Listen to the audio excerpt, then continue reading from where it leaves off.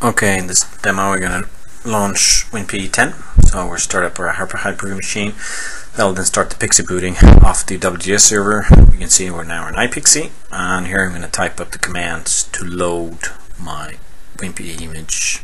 It's quite a lot of typing to do, so I'll speed it up the video a little bit. So I do a lot of mistypos during this as well. So first I run the kernel command, which basically tells me to use the Wimboot, and you can see the HTTP URL there to my server.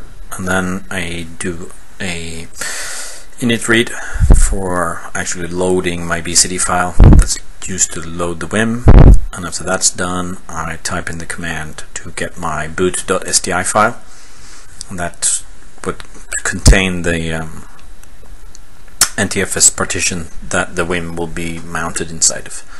After that I will then do a download of my actual Wim file. And hereafter, when that's done, I've actually slowed down the video, so the real download speed that you see is the actual download speed. You can see downloads with less than a second.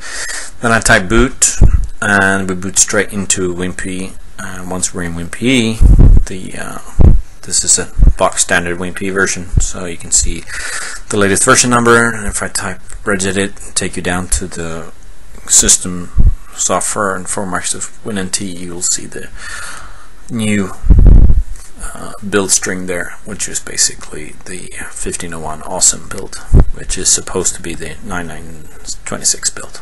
Thank you. That was it. Thank you.